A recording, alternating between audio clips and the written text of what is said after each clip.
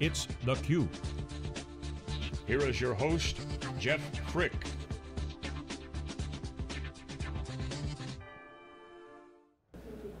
Hi, Jeff Frick here with theCUBE. We are on the ground at San Jose Convention Center at the very first ever OpenPOWER Summit.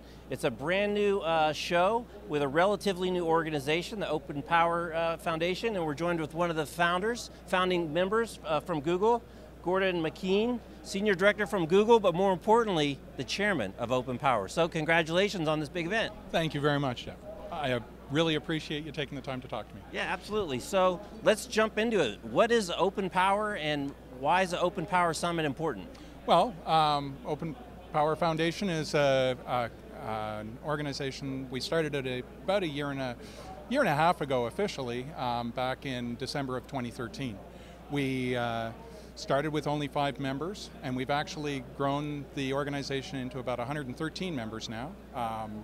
We've got a number of members from across the ecosystem that make up the hyperscale computing industry.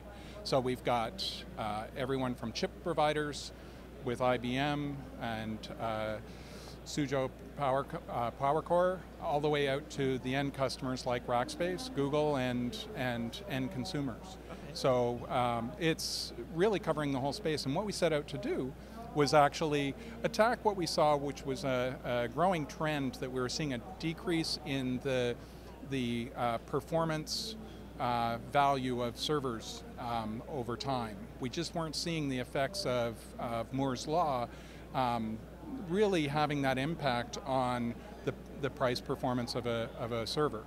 And so we thought by bringing this community together, we could actually try and combat that trend by actually optimizing the system bottlenecks out. So let's back up a bit and talk about the power in OpenPOWER is the Power IBM microprocessor architecture, Absolutely. Correct?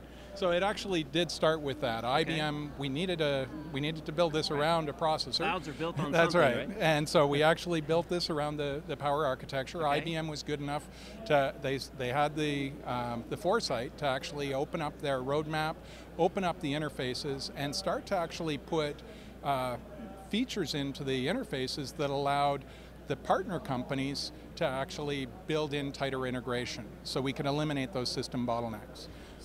So I was going to say, do you see OpenPOWER Foundation as more of kind of a classic kind of open source project? Probably not, because it didn't start organically, or more kind of like a consortium like you see GE trying to put together right now around the Internet of Things? I'd say it's I'd say it is more of a traditional open organization, but it does have a business focus. We have everyone in our group is interested in furthering their business. I think everyone in all open organizations are doing that. We've got a business we want to move forward, but I think I think it's open in the sense that the standards are all open.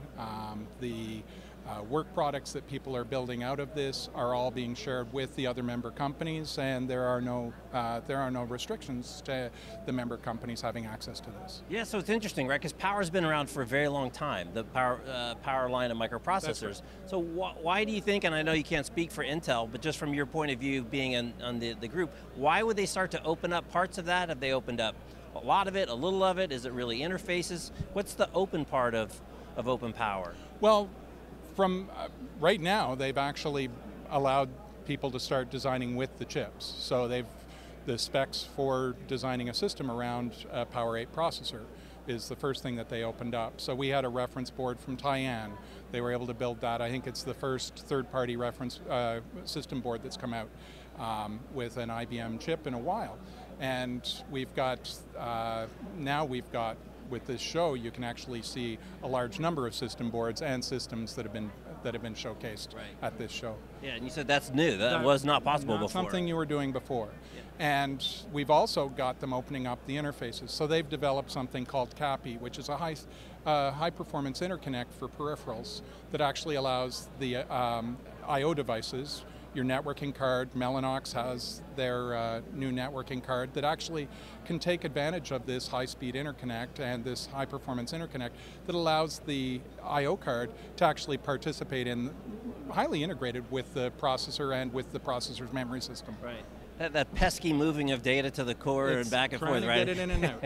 It never goes away. That's so right. talk a little bit about open source, right? Open source has been around a long time in software, and we're seeing more and more kind of trends in hardware. We were just at the Open Compute project last week. We'll be at OpenStack Summit. We'll be at Open Networking Summit. And it's interesting how people are trying to apply or are applying kind of open source principles of innovation and getting the word out now to hardware. So how is that really working? In all cases it works. What you're doing is you're bringing together a large community of people who want to see something move forward. And with Open Compute and with that initiative, what you see is more parallel activities that can go forward when you've got a large membership like that. We're seeing the same thing with OpenPOWER. This broad cross-section, very diverse partners with very specific expertise, you can actually make a lot better progress and make a lot more progress when you've got this kind of membership. And so that's what the open community fosters. Yeah, it's amazing how the innovation that's driven from outside of your four walls in an open situation is really fantastic. So we're getting the hook. Last question, you're from Google. Why is this important to Google? Google's involved in a lot of open initiatives.